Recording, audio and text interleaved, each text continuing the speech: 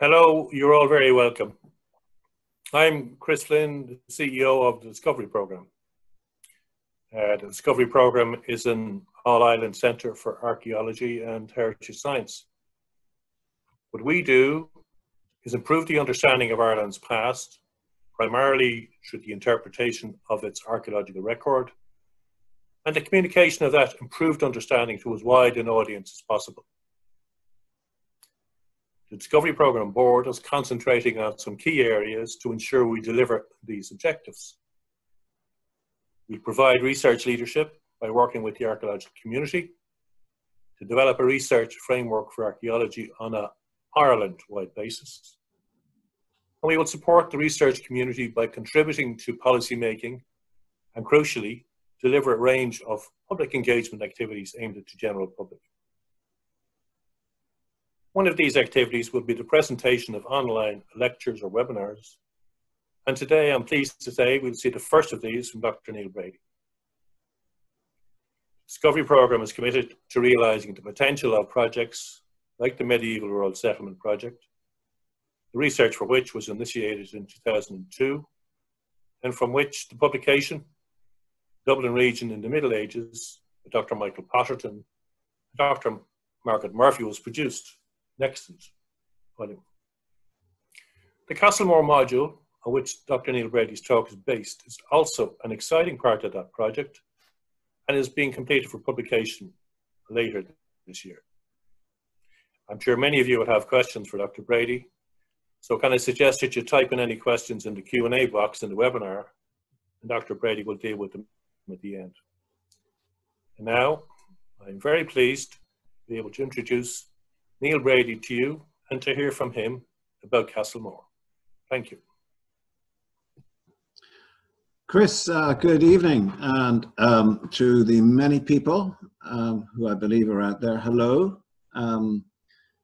This is an exciting moment from, I suppose, many perspectives, one of which is to have the opportunity to talk to you this evening about Castlemore, but also to be able to talk to you in our new curious moment by way of through my laptop. Most curious indeed. So you will forgive me if there are some coughs and splutters and whatever else may go wrong during this. I can't see you or I can't hear you, so for those of you who are used to hearing me present, this is quite a strange environment, but hopefully you will enjoy it as much as I will enjoy presenting it.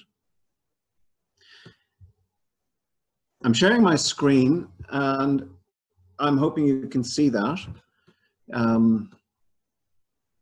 Why were we in Castlemore, I suppose, is the question we can begin with. And I'm hoping to present a summary of our work in about 20-25 minutes and look forward to your conversation with you after that. Castlemore presents itself today as a typical deserted settlement, a deserted medieval village in many respects.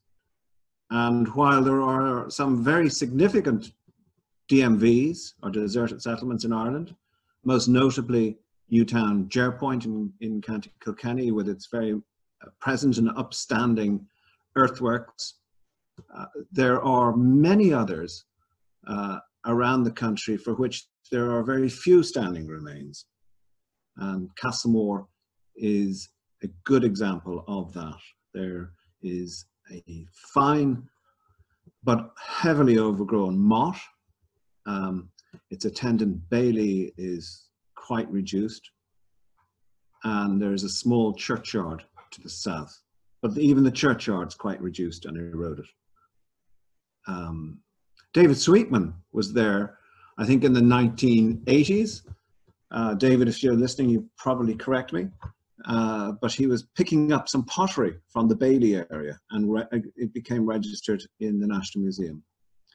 So Castlemore presented itself as an example of a deserted settlement, an example of a medieval manor that we could perhaps, within the medieval rural settlement project of the Discovery Programme, within which where we could perhaps examine the deserted site in greater detail and discover what more may emerge. We were very keen not to do any excavation. This was a program that would fit in within the wider orbit of the medieval rural settlement project, which had a number of modules. Chris has identified the first module, the publication of the Dublin region, based effectively on a desktop study, the gleaning of information, establishing baseline, presenting the essential arguments without even fieldwork, both from the archaeological side and Margaret Murphy's work on the written sources. At Castlemore, we wanted to take the step further by combining archival research with archaeological fieldwork, but without excavation. And our final area, 2 modules in Roscommon, which is where we ended up digging and getting, I suppose, a staged approach to the wonderful world of the medieval countryside. Castlemore, perhaps somewhat uniquely in Ireland, is also gifted by the survival of a series of manorial and rural borough accounts of the late 1200s. So you have this sequence of essentially 8 years in the 1280s where it's possible to look at what has been grown on the manor, what is being achieved in the town, the associated town, and to see this in over the period of a decade. In Ireland, this is relatively unique because our records haven't survived. In England, of course, this is typical. It's quite a common occurrence, but in Ireland it's not. So we were interested to use these 2 prongs of approach, these archival research and also archaeological research, and combine them. And Margaret Murphy has been working on the documentary side and also helping us with the field walking. And what do we know about Castlemore? Well, Castlemore, we feel, is associated with the manor of Forth, or Fotherud, as it was known in the 12th and 13th century. Fotherud itself is the name that's given to a cantred, and before that to a tricacade, or a pre-existing Irish territorial unit. And while Adrian Empey might disagree with the association of Forth with Castlemore, we feel the evidence is overwhelmingly in support of that association. We know that in 1174, the cantred of Forth was granted to Raymond le Gros. Raymond was one of the great barons of the Anglo-Norman barons who landed with the initial parties of Cambro-Normans into Wexford, and the wonderful song of Dermot and the Earl,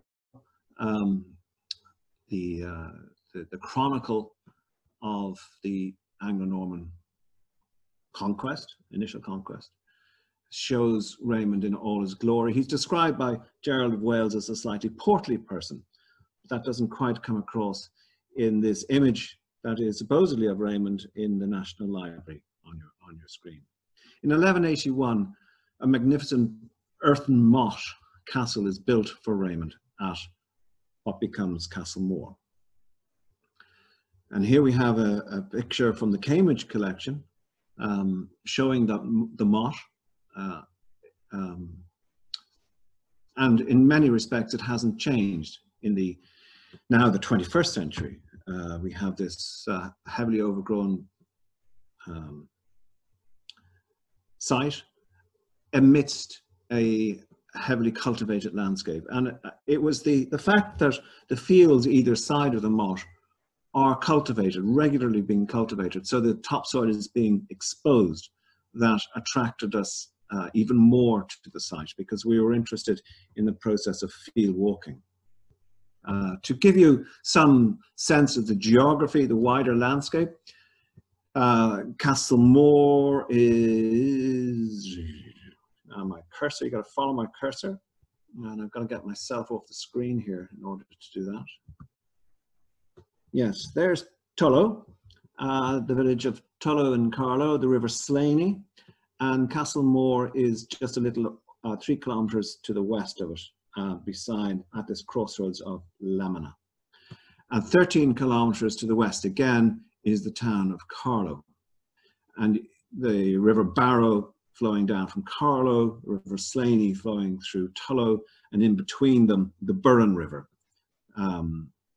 These are important topographical features that help to explain, I believe, why we have this collection of monuments and 12th century interest in what is a very fertile interfluve region between the Barrow and the Slaney, each of them nestled by various uplands. To the west of the Barrow, you have the Castlemore Plateau, and to the east of the Slaney, you have the Wicklow, effectively the Wicklow Mountains, and the Blackstairs to the south. So there's a topographic rationale here. And if you extend out from that even further, again, I'll use my cursor, here we are in Tullow, Castlemore is in this central area.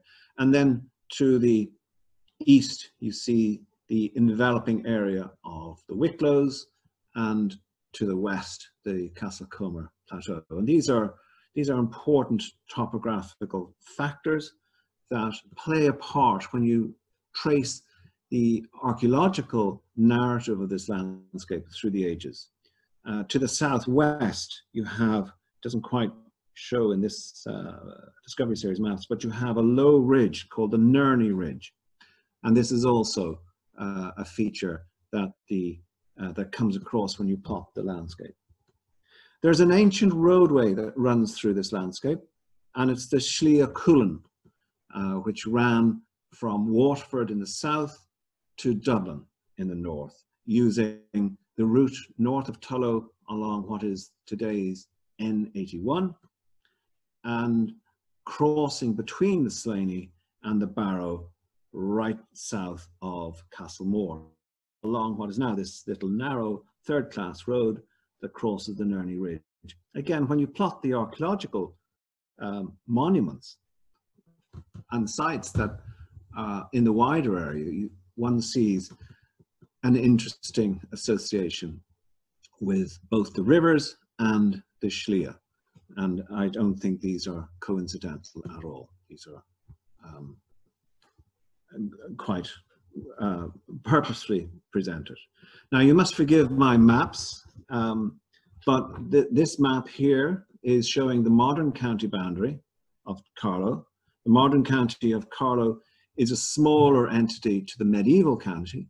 The medieval county extended to the northwest, up the Barrow Valley, and into almost reaching Dunamis, and it also extended northeast into Wicklow, into the Shillelagh area, but not as far as Baltinglass.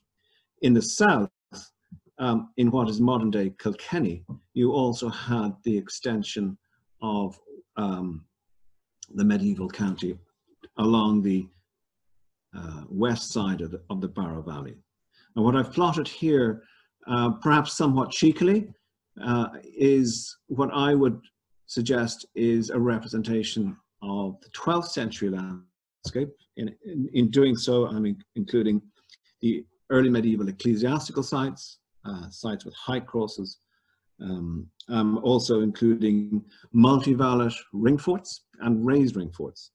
as a view, with a view to sort of suggesting where the power centers lay in the early period. And then with the purple or the magenta color, here you have the Motte and Baileys. There are no ringworks at the time, so these are the earliest fortifications that we traditionally associate with the high medieval settlement.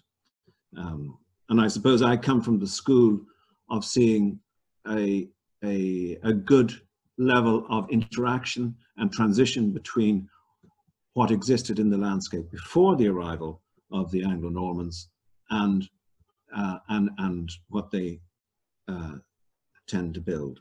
And what one might see here is that Castlemore is associated with a little enclave of Motte and Motte and Bailey sites, all at the northern part of the county. What this map doesn't show you is the fact that this is also perhaps the richest land in the county. This is very fertile land today, as it was in the past, and I think this helps to explain the concentration of sites. You also see a confluence of sites, or congregation of sites along the river valleys, whereas here, this line of mottes in eastern Kilkenny, effectively, are tracing up the side of the Castlecomer Plateau. And that really is, I suppose, speaks to the narrative of the Motte, in this instance, as a frontier fortification, hemming in the unruly Osriga and other contenders who are resisting.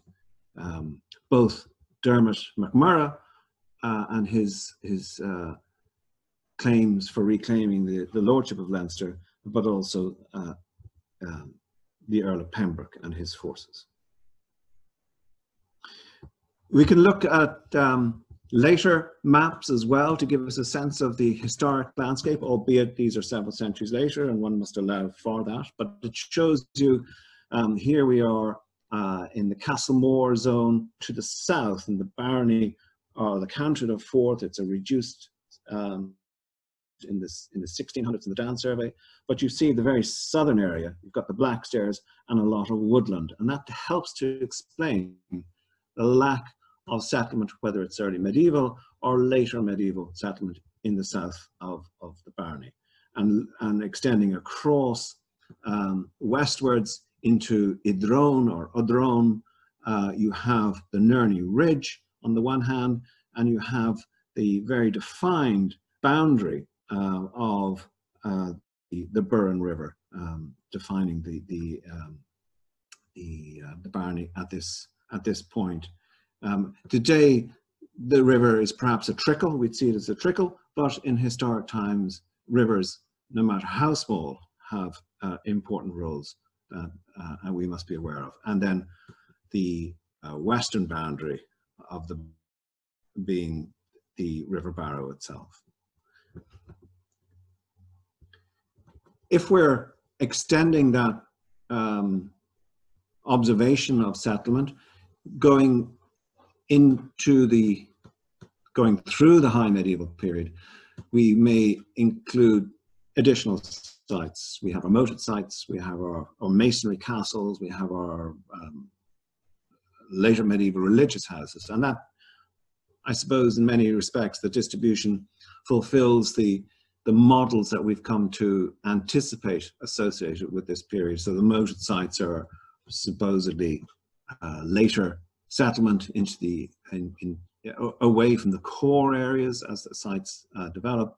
We have our DMVs, our manorial villages associated with capots and so on. And correspondingly, we get a sense of the lineage of the transition of land ownership through the period. Raymond le Gros, a great master and commander that he was, dies without producing a male heir, and his lands revert to the marshals, who had taken over the lordship of Leinster in this section from Strongbow. Marshall himself dies without producing a male heir. And in 1247, because he has no male heirs, the lordship is divided amongst Marshall's daughters and their offsprings. And one of those, and the lordship is divided into 5 equal parts. And one of the daughters, Matilda, receives Carlow, the manor of Ballysacks in Kildare, as well as properties in Wexford. And it's this unit, this fifth, that is of interest to us, because Matilda dies a year later, and her son, Roger Bigod, the Earl of Norfolk, receives her estate. And it's under the Bigod's authority or presence that we see the estate grow in the late 13th century, or what we might see from an economic historian's perspective, the period of high farming, which is this moment of burgeoning economic prosperity across the medieval West that's in tune with climatic optimum on the one hand. You see in Ireland a great shift towards arable production, and in a sense it is the moment of the great adventure before the trials of the 14th century, when everything goes to pot effectively. I like to see this as the wheel of fortune doing her thing in the ascendant, but that all comes to change. What Margaret is working on are the accounts, both the borough accounts. Forth is a town, a rural borough, and the manorial accounts, the accounts of the Lord's domain itself. And we see from that a good, we receive from that a good perspective on how, of the busyness of this small entity today. We see that, for instance, the borough boasted 80 burgage holders and 29 cottagers, so you've got 80 effectively 80 townspeople who are not necessarily working the settlement as a town, but they are active agrarian people, they're active farmers in a sense, and 29 cottagers who would be perhaps the base labour to support a lot of that. After Roger IV, Roger IV Bigod dies in 1306, there's an inventory drawn up of his assets, and we see relatively similar numbers, 73 burgage holders and 29 cottagers. You have information in relation to different assets, of which I've just chosen one here being the smithy. If Pat Wallace is listening, it may interest Pat. And this contrasts, I suppose, with the accounts earlier in the 1285-86, when the income from the manor can be recorded, not judged, but recorded as being £88 or thereabouts, and the expenses, the outgoings, what it cost to produce, what it cost to invest in building maintenance, what it cost in relation to other payments out of £31, giving a pretty healthy profit of the order of £55. Now, £55 in the 13th century is a considerable amount of money when you I suppose, associate the labourer's wage, the daily for a labourer would be in the order of 3 pennies. So an annual profit in the order of £55 is really quite healthy. In 1306, the estate is quite run down, or it's recorded as being run down.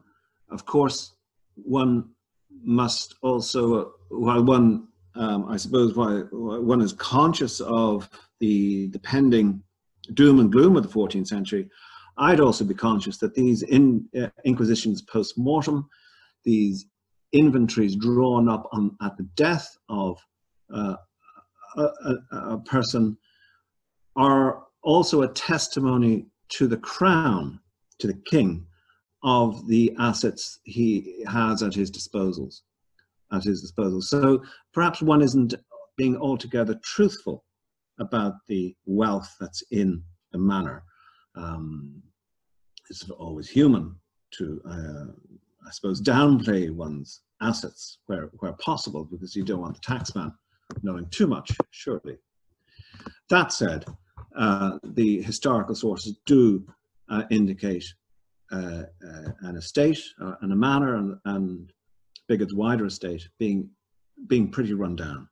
The main residence of the Lord at Forth was in disrepair, the chamber of stone and lath, roofed with planks, and a grange or barn made of 10 weak forks. Now, 10 weak forks would suggest a barn or grandeur of maybe 11 bays, and the forks, or the furca, are usually interpreted as the crooks that would serve both to divide the interior of the barn into bays, but also to support the roof.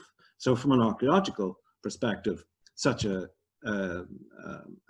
detail is of interest.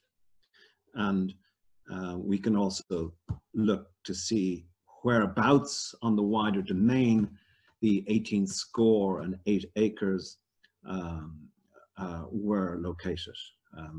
Very frustrating, of course, because place names change over time, and we don't necessarily see these things. But they're thrilling tidbits of useful information to be working with.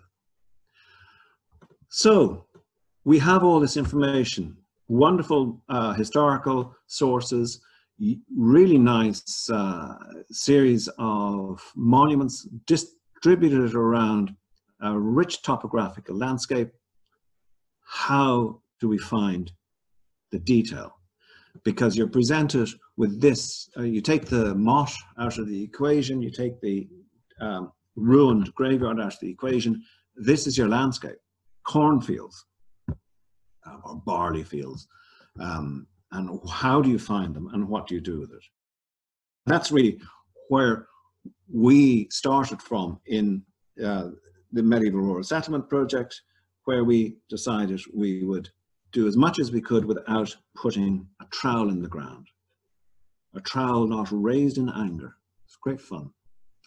So Rob and Anthony and Gary got together to strip away the foliage, the trees, the vegetation on the motte, by way of laser scanning, obviously, not physical removal of anything, to create a terrain model, a digital model of the motte in its setting. And from that, we can add additional layers. Unfortunately, the motte itself, the top of the motte, is just riddled with animal burrows, badgers, and various beasties have been burrowing into it over the years, in addition to the trees and their roots. So it would be quite a trial to expect to find too much if you were to wield a trowel up there. But you can ascertain a fair amount of information by careful topographical survey in this manner. The rest of us, what did we do? Well, we went walking. We waited for the fields either side of the motte to be ploughed, and despite the rather nice picture, I do remember 2 seasons in March of about 4 days each, and it was nothing but sleeting rain the whole time, because it's just this very limited moment between the fields being under crop and then ready for the new sowing. And one can't go in immediately after the ploughing because the clods are too big. They have to be reduced in tilth, so you have to let ideally a bit of frost get in there and work its magic. But you have this moment where one can go in and walk. And that's what we did. We walked, and then we walked some more, and then we walked even more, and we plotted everything. We got X, Y, and Z coordinates for every tiny little artifact. And we had a good friend of ours working with us from Hungary, Edith Sorosi, who came over to look at what we were up to, and she was quite astounded by what we were picking up, because of course continental Europe, and indeed England, has a wonderfully rich medieval pottery ceramic tradition, and they only count the rims, whereas we were picking up the smallest, the tiniest of artifacts that we could find to build up a picture of a distribution picture of what's there. And we were quite astounded. I mean, David found a couple of sherds in the Bailey area back in the 70s, but we collected over 2,000 artifacts from the fields either side of the motte. There was no other fields available under the cultivation, so this was just really in two small fields.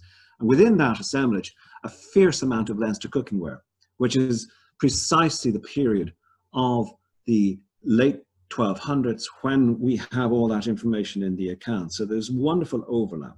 Now there's a lot of other stuff there as well. There was modern nonsense, and there was also a lot of post-medieval pottery. So what we got was a really nice assemblage, again without putting a trowel in the ground. And to people who well, how shall I say this? I think there's great merit in retaining the archaeology of the plough zone. We perhaps don't give enough merit to the locational information of objects in the plough zone. We may feel perhaps that they are all disarticulated and it's not really of any great use. It's night soil after all. It's just, you know, redeposited crap, basically. We felt differently, and this is really what lay behind our approach, our methodology of plotting everything. And we created a very, well, we didn't create, the distribution that came out was very linear. And so we decided the next phase of the operation would be to undertake some geophysical survey. And Paul Gibson from NUI Maynooth came to our rescue, and subsequently John Nichols of Target Archaeological Geophysics. And between them, they captured what can only be described for, again, this is 2004, 2005. It really was quite fantastic to see the quality of this information being generated from a quiet arable countryside. There's no road going through there, no modern road development. There's no reason for anybody to take any impact action in this location. So this was very nice. The road that you see here is the modern road, cutting right beside the motte. And what we realized very quickly was the modern road is on the track of the main street of the medieval, of the manor. Here you see to the east and north of the road, these long dark strips. These are the classic property boundaries, and within those you see individual houses and plots, and a similar assemblage of features to the south of the road, at the west of the road, and this great big D-shaped bailey. It's not that striking above the ground today because it's so eroded and so denuded, but once you look at the geophysics, the gradiometry data, it's just very, very striking. And within that, then you have a whole series of features. Now, what date all these features are, obviously we're not excavating, so that level of observation must lie outside our survey. What we did was then we extended the survey footprint. And what we feel now is we've captured the entirety of the main settlement associated with Castlemore Forth. And what I would see here is the footprint of a classic street village. If you were in England, you'd be calling them a street village, these planned settlements laid out as part of the high medieval expansion of settlement associated with Normans, Anglo-Normans, Cambro-Normans, whatever you want to call them, as they roll out across the medieval West. But of course, it's a street village on one level, but it's more than that. It's quintessentially unique because you have, for instance, this boundary, this long curving boundary. What's creating that curvature, this terminus at this point? These are questions we don't necessarily have strong answers or firm answers for, but we plot and we notice these things. The presence of modern buildings and houses and homes, of course, confuses and constrains the archaeological approach. But there's a lot going on here. And I'd want to lead you through some of this in this brief overview. Again, just going into the individual house or property boundaries, you see this wonderful property boundary coming up. Within that house, little rectangular house, gable set onto the road, so you've got issues of space constraint. Underlying these houses, then you've got other linear property boundaries. So you're getting a sense that this is a village that perhaps had several phases of building and rebuilding. You have curious little circular features, perhaps cesspits, garden features in the rear of these buildings. So there's a lot going on. And again, going to that terminal, that curving terminal feature in the north of the settlement area, lots to be playing with. You also have, I think, clearly some evidence of earlier features that predate the high medieval settlement here. You have a really clear signature for what must be a little barrow there, and also up here a little barrow. And this, I suppose, allows us to open up the question that I find very intriguing and interesting, is what was here before? How is it that these manors are allowed, permitted? How do they get to be located where they are? I think this is a really important question, and I think Castlemore may have an explanation, at least for this site. And this is where I'm coming close to the end of this presentation, but there is a drone survey that Rob completed just before lockdown. I think it must have been the last thing that we all did before closing out for this little bug that we're all living with at the moment. And Faith Bailey and an associate of hers some years ago, looking at Google Maps, showed a large circular feature very close to the graveyard, a big enclosure, 70 meters in diameter. It wasn't clearly recorded. It wasn't clearly not recorded. It wasn't clearly visible in John Nichols's geophysical survey. Now that we can see it, we can go back to that data set and it does come up. But this is a 70-meter diameter enclosure, too big to be a ring fort, right next to Lamina graveyard. And I think there must be an ecclesiastical association here that predates the high medieval. And when you look at early church remains in the wider area, you see a preponderance for ecclesiastical features in this part of north of the county, as opposed to ring forts or secular settlement. You also see a preponderance for barrows, prehistoric burial features. And we seem to have at least 2 more to add to that from the geophysical survey that we've completed in this field, in these 2 fields, either side of the moat. So I would say that in the case of Castlemore, there is an argument for suggesting that the site is perhaps constructed on former churchland, old churchland, and that churchland itself is constructed on perhaps ancient sacred land. And this may explain how it is that in 1181, when Raymond le Gros wishes to have a castle built for him within his new cantrip of Forth, that they construct their castle here in Castlemore. And that's all I'm going to say today. I hope I haven't talked for too long. And I don't see Linda coming in, so I must be on time.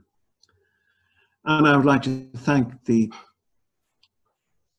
large number of people who have helped to make the project, the module for the Medieval Rural Settlement Project, both in the field and in the office, and our landowners, Mr. and Mrs. Hosey, who have been very gracious hosts and continue to be, to support our work. Thank you. I'm very happy to take your questions, if anybody's out there. Thanks a million, Neil. There's lots of people out there. We have loads of participants, 50 people altogether, so you've been very popular. How many? 50. Oh, good Lord. And a good few questions for you have come in as well. Great. Some, I think, from people that you'll know. Oh dear. Kathy Swift has asked, in the 1280s and 1306, is there evidence for pasture, especially sheep? And did they reduce over time?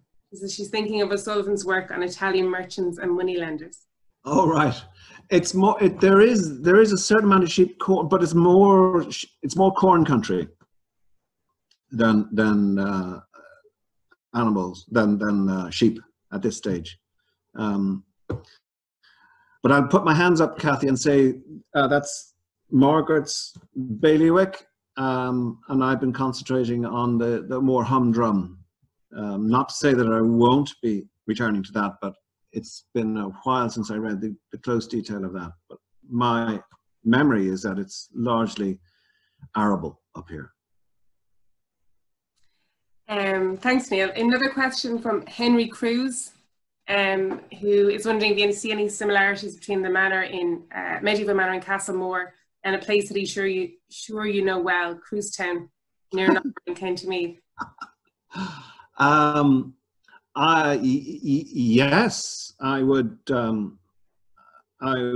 see similarities in the sense of high medieval settlement associated with a much better church up in Crewstown.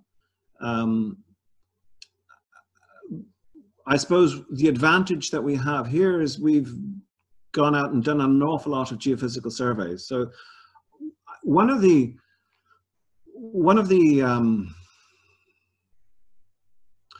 reasons we set up shop in Castlemore and did what we did in Castlemore, one of the reasons was to have an example or show an example of what we feel could be easily acquired anywhere else in Ireland where these deserted settlements are known, by applying a careful approach to historical resources, knowing that not every site will have the richness of contemporary written sources that Castlemore has. But that's not to preclude the potential for good topographic survey, good field walking approaches, and good application of geophysical or remote sensing surveys, all of which are non-intrusive, all of which can be high yielding in data. So Cruise Town, Nobber area, different landscape, drumlin country, but again, a very strong contribution from the early medieval period to explain the high medieval presence there. And I would, in short, say that yes, I do see a lot of similarity. It's amazing how one's study areas keep coming round and round and round. Thank you. Right, lots more questions. Vicky McAllister wants to know, have the Burgage plots identified in the geophysics been measured? Not in detail. Now, if Andrew Bear is out there, Andrew, if you're out there, Andrew's been measuring the Burgage plots that we found up in Ballintover in County Roscommon, and he's actually been doing some really nice modelling, allowing us to perhaps indicate sections of the settlement in Ballintover that may be associated with more space or less space, equivalent with perhaps richer people and more impoverished people, perhaps the burghers versus the cottagers. I'd like to take what Andrew's done up there and apply it to Castlemore, but that hasn't yet happened. It's on the cards. Thank you. Ruth McManus has asked, thanks you for your very fascinating talk, and says it's amazing what can be found without using a trowel, and wonders if you could undertake a dig, where would you like to focus on? One of the, oh gosh, what would you focus on? Good Lord. I mean, you're spoiled for choice. The Mott is just crying out for some love and attention. But the more humble side would be to take one of those Burgage plots and take cross sections and go into it. The other thing, of course, one of the other wonderful finds that I forgot to mention, curiously, is we found plough pebbles, 2 plough pebbles. So again, really nice 13th century indicator of advanced agronomy, basically, for the period, the John Deere tractors of their time. There's a lot to do there. I suppose the other questions that would interest me would be to try to trace back what was there beforehand, and that curvilinear boundary in the north side of the village. Of course, it's crying out for an explanation. Is it somehow something early medieval snaking through into later period, or is it explained by topographic variables? Well, interestingly, Sharon Green sends you an observation. She says, thank you for an interesting talk, an observation rather than a question. I was very interested in the boundary on the north-northeast side of the Burgage plots.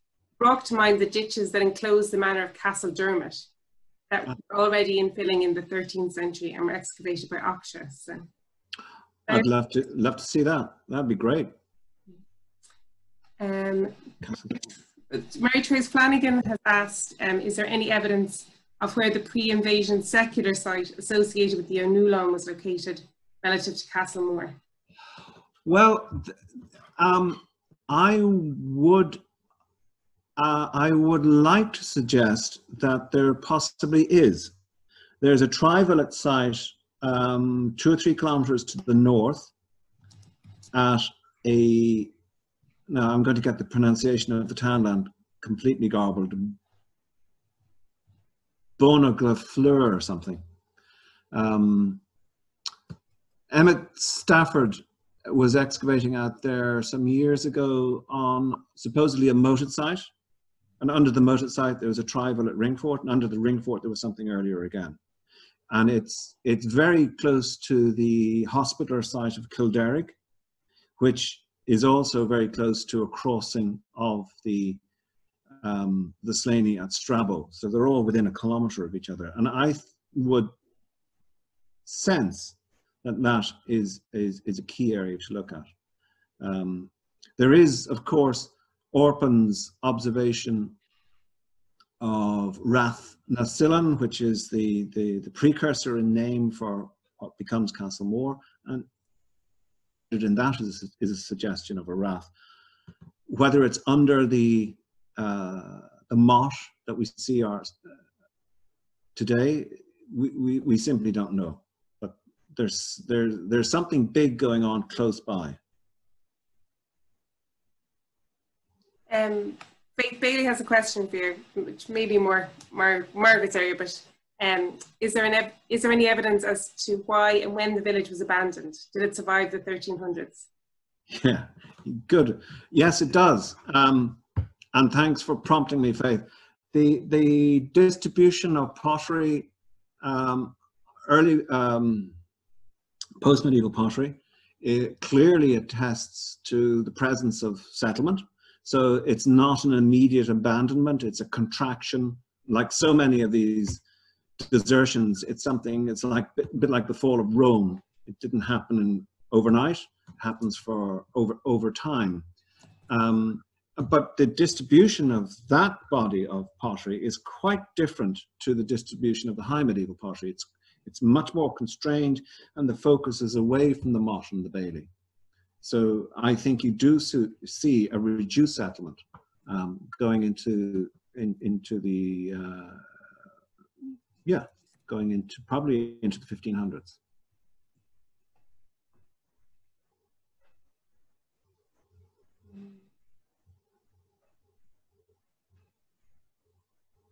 Sorry, another question. But they're still coming in. Great. I hope everybody's had their dinner. Okay, getting hungry now. There was a question earlier on, but it seems to have disappeared. But anyway, somebody was asking about what kind of geophysics you had used. Gradiometry. Gradiometry. And had you used any ground penetrating radar? Yes, we did. We got John actually through a grant from the Office of Public Works. We were able to get John back to do some GPR on one of the house platforms, but the data wasn't very strong.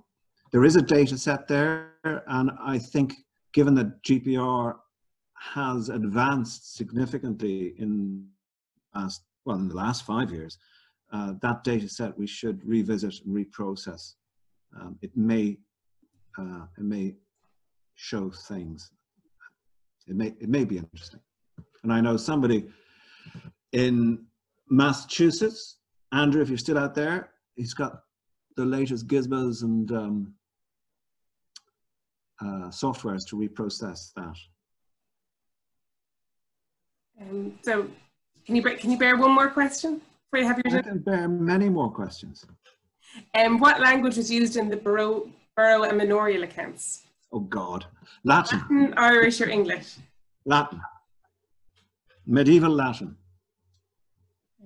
And somebody was wondering, do you know how the manor in Castlemore compares to the manor of Cloncurry in North Kildare? The manor of which? Cloncurry? Cloncurry, yeah, in North Kildare. In the detail, no. Again, I would approach that archaeologically. Cloncurry really needs some decent geophysics, because it seems to be quite discordant. I suppose a bit like Castlemore is discordant until you apply the geophysics. But Cloncurry has had the benefit of various archaeological interventions over the years. But when you plot those interventions, as I think we did in the Dublin Region volume, there's a page there somewhere. One of my maps is in there. You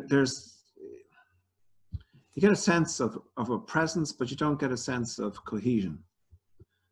So I would suggest, given the importance of Cloncurry in our understanding of the medieval landscape, that would be a site that would benefit from geophysical survey, large-scale, widespread geophysical survey. Well, I think that's all the questions. Niall, thanks a million for that. That was really, really great. And thanks very much to everybody who tuned in.